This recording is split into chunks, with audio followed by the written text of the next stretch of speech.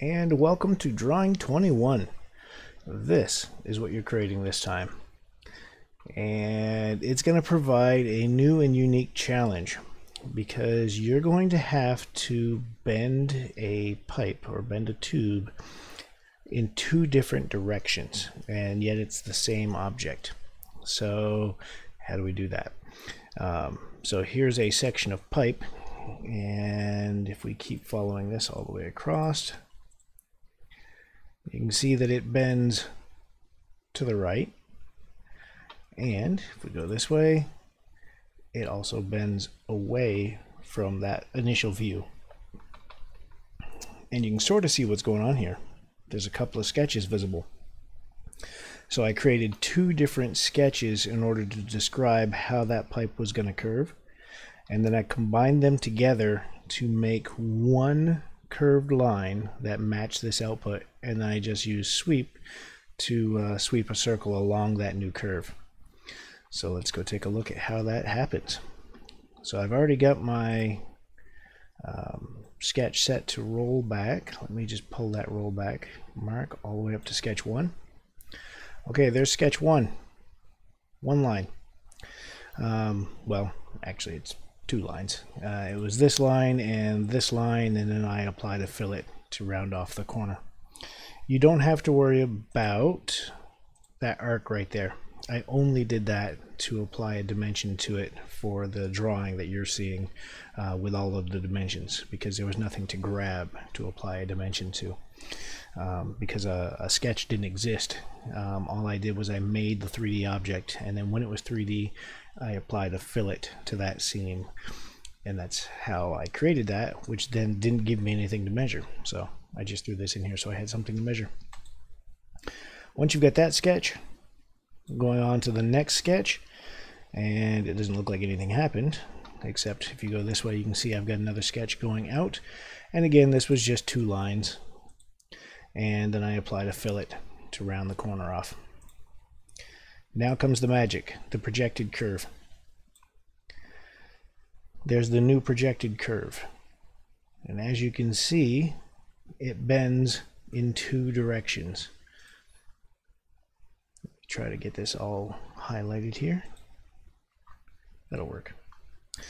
Okay, so there it is from the front, bending off to the right, and there it is from the right, bending towards the front there. So there's the curve we're after. And if I could get this looking straight down again. All right. I want 3D. Now we're going to add a sketch. We need a circle to sweep along that curve. Oh, where do you find projected curve? It's up here next to the plane command. You might have a little drop down, projected curve right there. If your window is small enough that that's hidden, you can always use the search feature. Type or start typing projected. It will suggest projected curve and show you which menu it's under. So then you'll be able to find it easier in the future. Okay, from there we sketched. There's a sketch at the bottom for the tube and another extrusion we're going to have to do after that. There's the sweep command. So I just went up, I chose sweep. I'll open up that, in fact, the face of that sketch, and then the sweeping path is that new projected curve. I then want two of those pipes, so I mirrored it based on the sketch plane down there. So now we've got our basic shape done. I then hollowed it out with the shell command,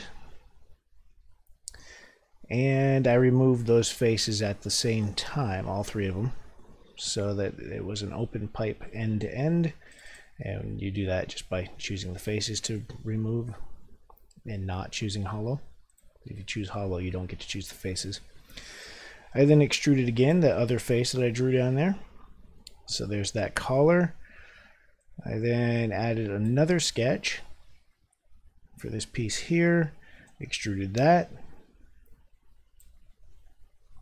That goes up, and now you can see there's going to be a chamfer right here at this seam. All the dimensions for this are in the drawing. I then did another fillet, and you can just see that change right there. So now we got a smooth transition. Just jump back to the front view. And that's the thing I couldn't grab to apply a dimension to. So that's why there's that construction line there, just for dimensioning purposes. I then did another sketch. Whoops, wrong way. This way. That sketch is for the flange up at the top. I then extruded that. So now it's got some thickness. I then did some more chamfers right there. I feel like there was, yep. I also did the inside of these holes at the same time. And I don't think I did the bottom. That was the next step, yep. Then there was another extrude. And what was that extrude for? Something on the bottom. Oh, one of these earlier extrusions had accidentally plugged the hole, so I recut the hole. If I had done those in a different order, I might not have had to worry about that. And then I applied the last chamfer to that bottom hole there. And that's it. That's how you're going to get this shape. So really we're using extrude over and over. We're using chamfer, using fillet. Nothing really new there. The really new stuff is we use that projected curve. And so that is a powerful tool. We're going to be using that some more in the near future.